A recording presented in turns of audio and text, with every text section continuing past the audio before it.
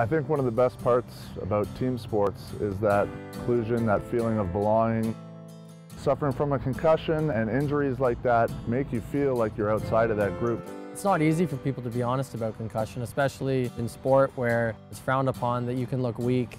I just wanted someone to be able to understand and relate to my situation.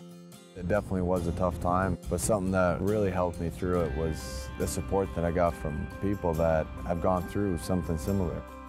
Just to talk to those players that had concussions and realize that the things I was going through were normal, to know that they got better, that was huge for me mentally. It's more important to recover and to heal and to rest up than to go out there and risk hurting yourself again. You're going to come back stronger and better anyways. There's a human side, which is the athlete like myself that didn't understand the brain, and then there's the doctoral side. Bringing those together and creating something that both parties understand and both parties can converse about is where concussion and head injuries, I believe, need to go. I want to empower you to understand, To play a role. To learn. to support. I want to empower you to recover.